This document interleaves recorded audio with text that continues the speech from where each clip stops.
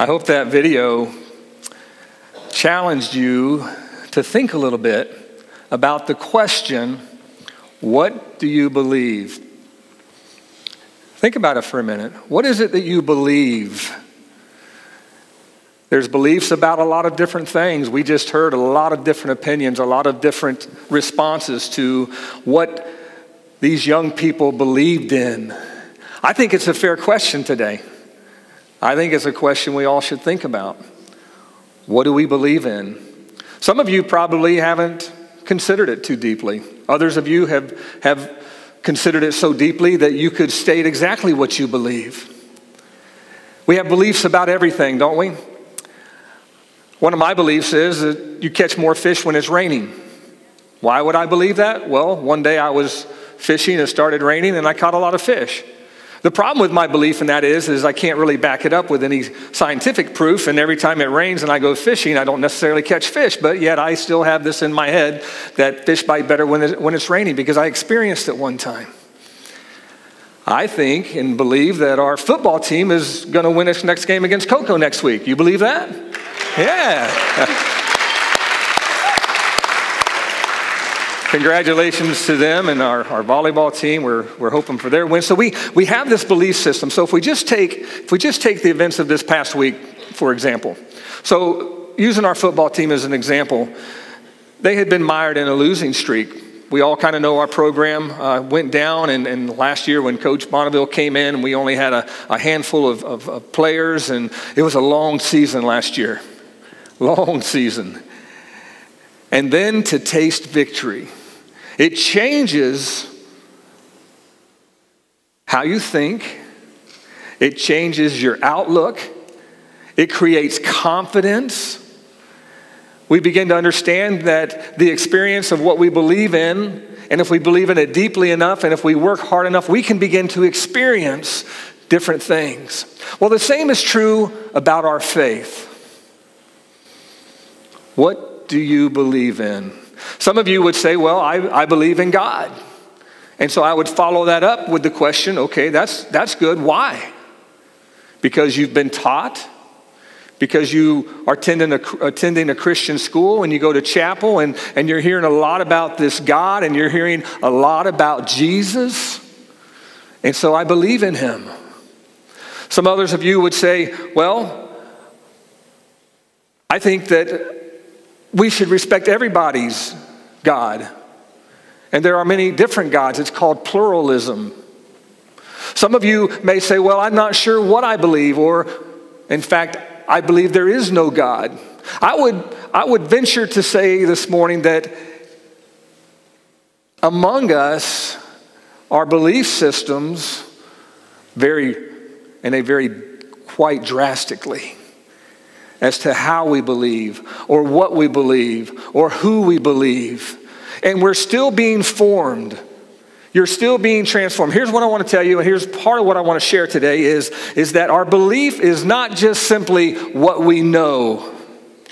It can't just be intellect. And it can't be as simple as some of the young people in this video shared. Well, I believe in me. I believe in you. I believe in hope. I believe in love. It's not that simple. What does that belief look like? How does it transform you? How does it change the way you are? And my prayer today is that as we're sitting here together for just a few minutes, that you would answer the question, what do you believe? And even the follow-up question, why do you believe? It's not enough to just say we believe. We need to know why we believe. Throughout your life, your belief system will be challenged, okay? So whatever it is that you believe in will be challenged. And we live in a world where pretty much we have to be accepting of everything. But the problem with that is there's no absolute truth that we can hang our hat on. So what do you believe? I was speaking with a family member, a young, much younger than me. I don't want to identify him because I don't want anybody to figure out who it was. But they said to me, doesn't what I believe and what the Bible teaches change with the culture? And I had a very simple answer. No, it doesn't. And then they wanted to argue with me about that. Yeah, but it's not the same as it was when you were growing up. I said, no, it's not. Nor is it the same when I was growing up as when my parents or my grandparents or what it was 200 something years ago when this country was formed, or how it was 2,000 years ago when Jesus walked the earth. Culture changes all the time, but truth remains. And so we have to know what we believe in and why we believe in it. Otherwise, truth can be whatever you want it to be, whenever you want it to be. And here's the danger in that. The danger in that is it can lead us down paths that we can't return from. Not having an absolute understanding of truth leaves us wandering and can cause a lot of problems in your life. I want to talk today about a guy named Nick. His name was Nicodemus, but we're going to call him Nick because not too many people use the word Nicodemus, right? Anybody called Nicodemus here? No. How about Nick? We got any Nicks? We got one Nick. All right, well, this is not that Nick, okay? So Nick, you just play along. So this Nick was alive in the time of Jesus. So we're going back a long time. And this guy, Nick, well, the question we need to ask is, who is Nick? So in the 3rd chapter of John, we find out about this guy named Nicodemus. And it says that he was a religious leader who was a Pharisee. So he's an adult, okay? He's already been through all of his schooling.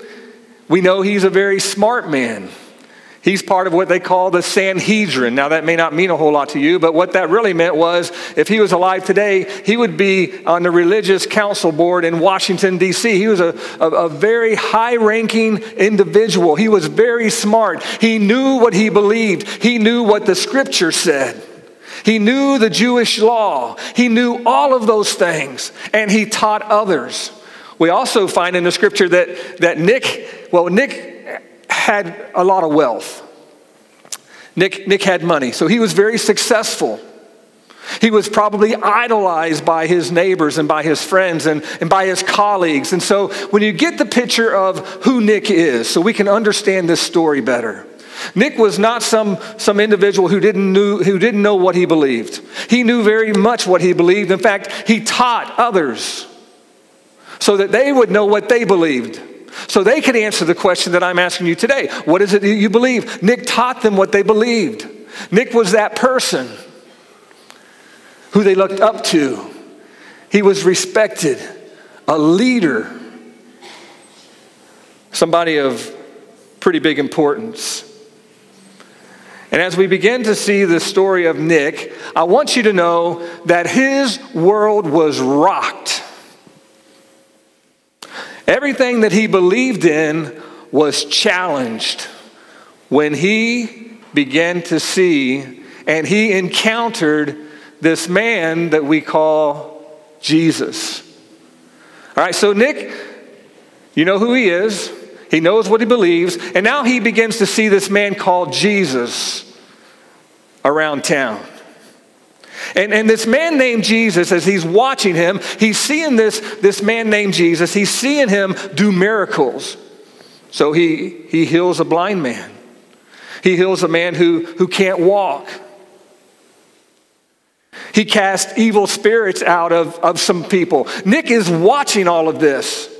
And Nick is thrown into a world of confusion. And here's why. What he believed in was being challenged. What he believed in didn't necessarily align with the things that he was seeing. This is out of the ordinary stuff. This wasn't stuff that they were experiencing. That's probably happened to you, not to this extreme. But some of the things that you believe have been challenged as you go through and you experience different things in life. So here's what Nick did. Nick decided that he would go see Jesus. So obviously they were in the same town. He obviously knew where Jesus was. And so Nick sets out to go see Jesus. And so the question we would ask ourselves is, well, why did he come? Why did he go see Jesus? Well, he was troubled. He had reached a place in his life where his belief system didn't necessarily support the things that he was experiencing in life. So here's the thing. What is it that you're experiencing? Some of you are falling asleep on me. I'm going to keep you awake. What is it that you're experiencing? What is it that we're experiencing in life? Things that we experience in life can challenge our belief system. So for you guys are all football players, or some of you are, your band, which I love the video online. I just want to say, band and cheerleaders, the way that you guys all came together and celebrated together and supported each other, that's what school unity looks like, right? So it's not just celebrating one of us or athletes or musicians. It's celebrating all of us. Even those of us who we sit in the stands and we enjoy the game and we cheer. That's what it looks like. So our belief systems over time can be challenged. We could begin believing that, well, we're just no good. We can never win. Or we can never reach the very top of what it is that we're achieving for. And then we begin to experience some things that challenge that. Well, wait a minute. We can win. Or it could be reversed. You can think that you can't lose. And then that's challenged because, hey, there's always somebody bigger, better, and badder than you are. You know that? Always. That's just the way it is. And so we can be challenged in that light. We can be challenged in the same way to think, well, what is it that I believe? Well, Nick's belief system was challenged. He had been teaching all the laws, and here this man named Jesus comes along, and he starts teaching a different type of religion.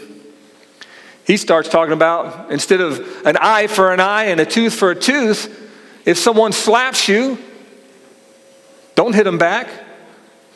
Turn the other cheek and let them hit you again. What kind of teaching is that? That challenges the belief system that Nick was in and all the things. And it says, don't just love those who love you. Everybody loves their friends. Love people who are your enemies. In fact, pray for your enemies. Whoa.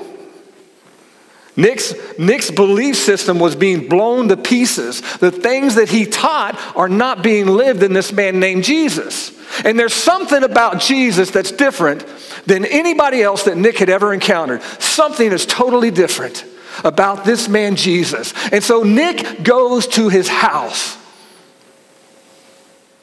He wants his questions answered.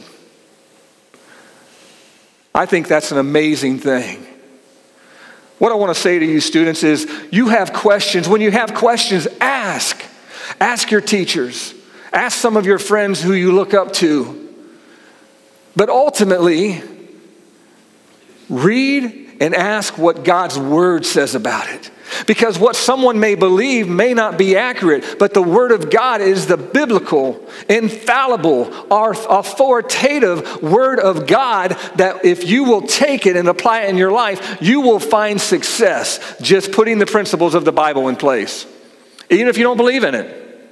You practice here's the thing. In the business world today, they practice a lot of business principles. And in those business principles, they have success. Doesn't mean they necessarily believe. They're just practicing these principles. The Bible is the absolute truth. So Nick goes, and here it is in verse 2. He says, after dark one evening, he, Nick, came to speak with Jesus. And he says, Rabbi, which means teacher, we all know that God has sent you to teach us.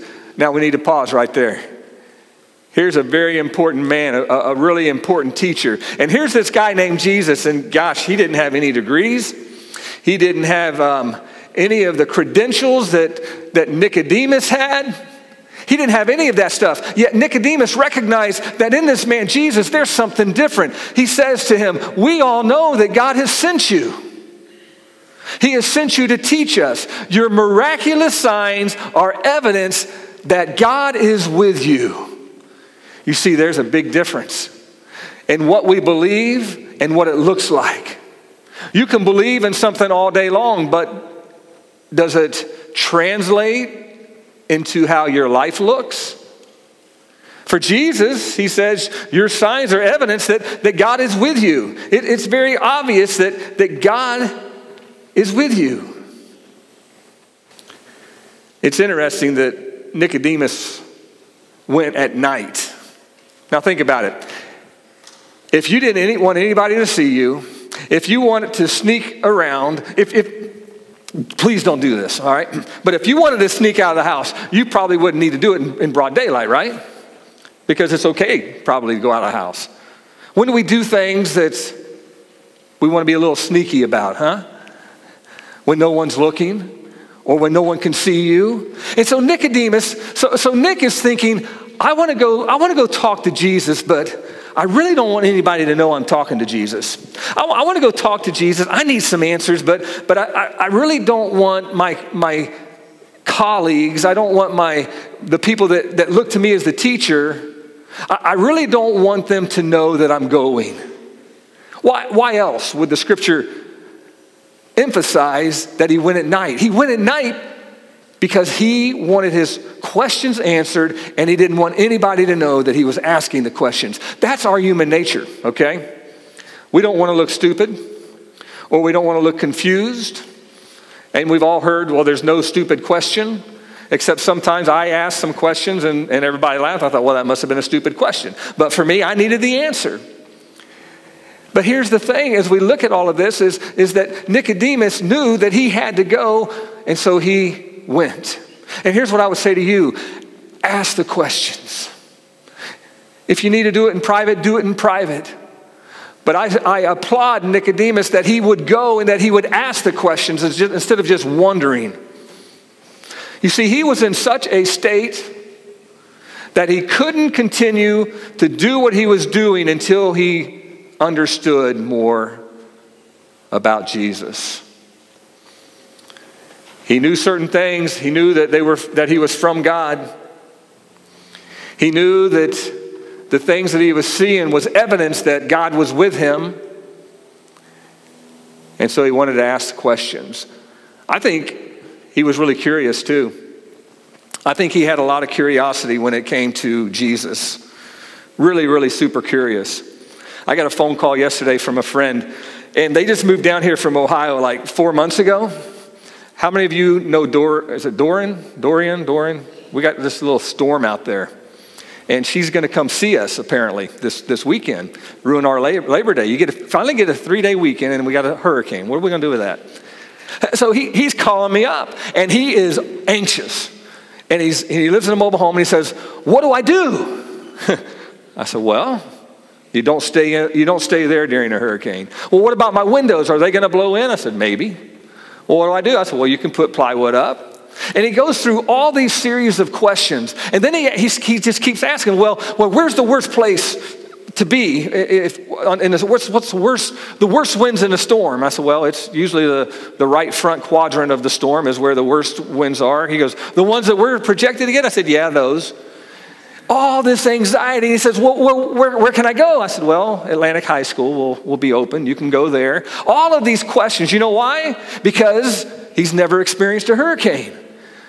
Good for him. How many of you here have never experienced a hurricane? See, if I ask, okay, is there a little bit of anxiety? A little bit of anxious? No, you guys are cool. I'm just going to tell you, I'm like, I'm excited. If you could see inside me, it's like, it's just, and the bad part of that is I have a lot of real estate property, which just poof, it's like, oh, well, whatever, It's all God's, right? So how many of you experienced a hurricane? Yeah, we're vets. How many of you looking forward to experiencing another hurricane? See, you're young and naive. I'm just telling you, you're naive. Good wave. What's that? Good wave. The wave. So here, surfers. Oh, okay. So here's the thing, all right?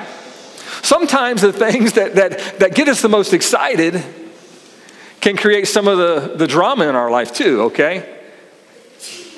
So there's all this curiosity in this man named Nick, and he goes to Jesus, and he tells Jesus what he knows. And that's just like us. We establish, here's who I am, and here's what I know. See, that's where you have to start, guys, gals. You have to start with saying, this is what I believe.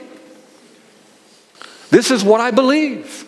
Whatever it is, whether it's popular or not popular. Establish, understand what it is you believe and why you believe it. I can tell you Nicodemus why he believed what he believed, because that was what he was taught. He was a Jew. And so Jews believed in the Bible, the Scripture, the Old Testament. He believed it because he believed it to be true.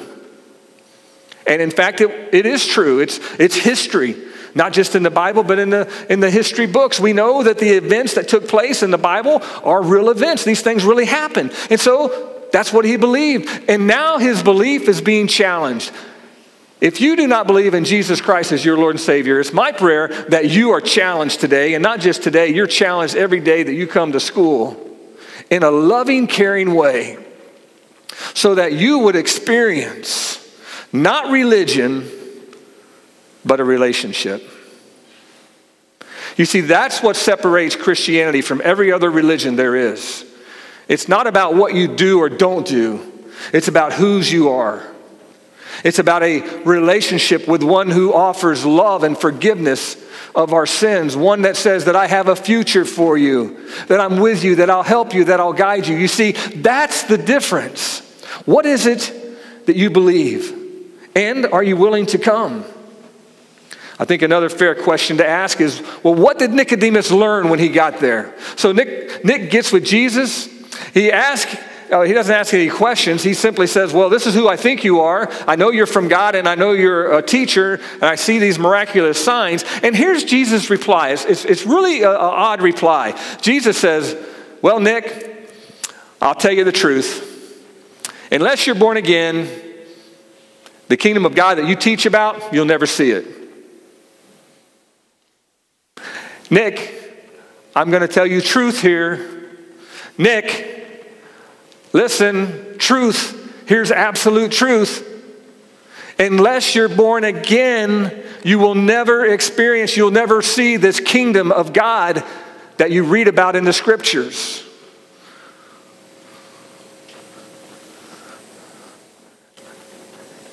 I think Nick's response was perfect. So he says, well, what do you mean? How can an old man go back into his mother's womb and be born again?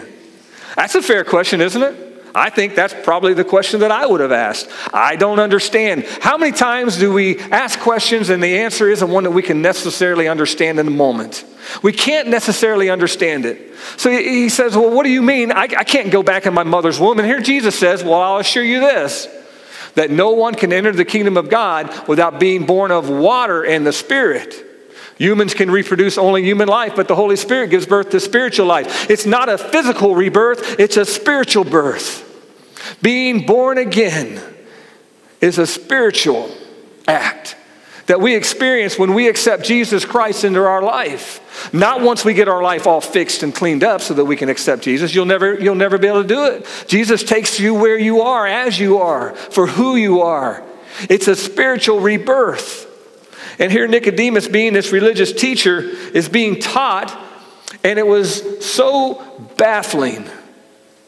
Jesus says to him, don't be surprised. So I'm thinking Nick is just like, what? Oh, he says, Nick, don't be surprised. The wind blows wherever it wants. So Jesus gives him an excuse, or not an excuse, but an example. He gives him this example. The wind blows wherever it wants, but you can't tell where it comes from or where it's going. So in the same way, you can't explain how people are born of the Spirit. So Jesus is telling them, listen, you'll never be able to explain this. You'll never be able to reason what I'm telling you in your mind. All of your teaching, all of the things that you are learning, you cannot take this truth and explain it in the same way that you can't explain where the wind comes from. You know there's a wind because you feel it, but you don't see where it comes from and you don't see where it goes. Yet we know the wind's blowing. And so Nick asked yet another question.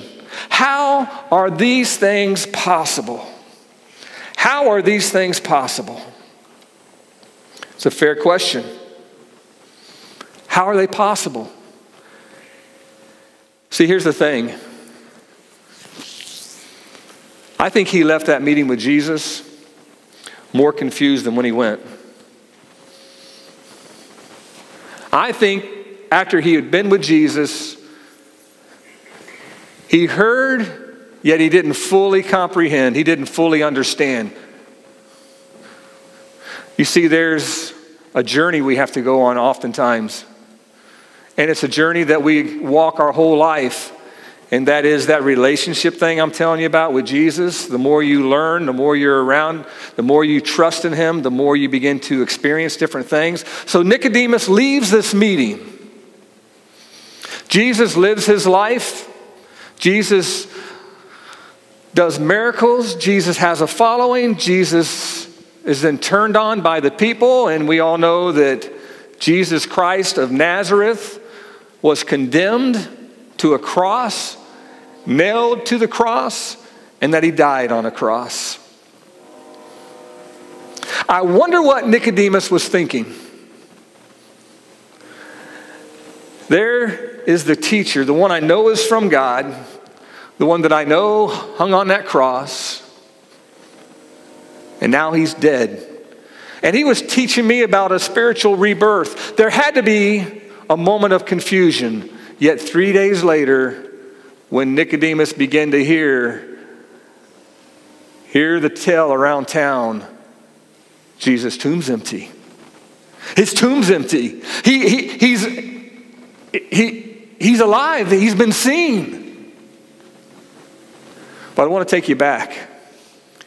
Because when Nicodemus saw Jesus hanging on the cross, something had happened in his life. From the time then chapter 3 where Nicodemus went and met with Jesus till the time that Jesus was put on that cross. Don't know how long it was. Probably a couple years. Nicodemus is watching. Nicodemus experiences something. Because remember the Nicodemus who snuck off to talk to Jesus at night? In John chapter 19 we see what he learned. That's not John 1, it's John 19, 38, 39. Jesus has died. Afterward, this man named Joseph from Arimathea, who was a secret disciple of Jesus because he feared the Jewish leaders. I mean, they're killing Christians. They're killing Jesus.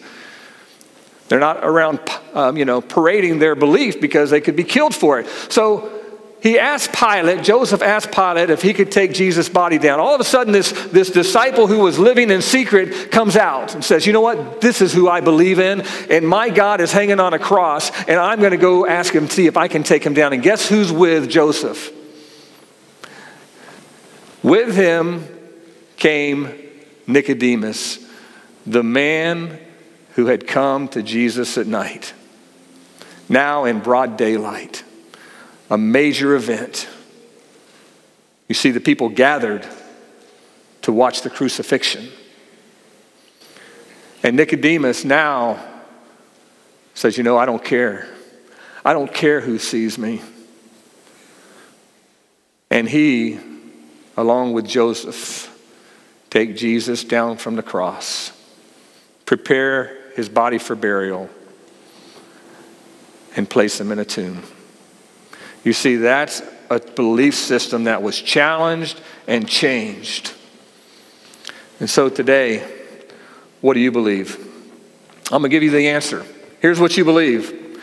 What you believe to be true is not proven by what you say or think, but it's what is proven by what you trust in when you are in need. So here it is. When you're in need, when you're in a difficult spot, what is it that you believe in? That's where you'll go. Do you go to Jesus? Now, when I was your age, I leaned on my parents pretty heavily. I went to my parents for almost everything. But there were things as I got older that I began to realize my parents couldn't help me with. Plus, if they knew about it, they'd probably punish me and restrict me or whatever. It's like, well, I'm not going to let them know about this. But what is it that you turn to when you're going through a difficult time? Do you turn to your friends, parents? It's not a bad thing. Ultimately, though, the question is, what do you believe in when it comes to your faith? Ultimately, I hope that you go to Jesus. And in this John chapter 3, when Nicodemus leaves, it's that scripture that we read earlier. For God so loved the world that he gave his one and only Son, that whoever would believe in him would not perish, but would have everlasting life.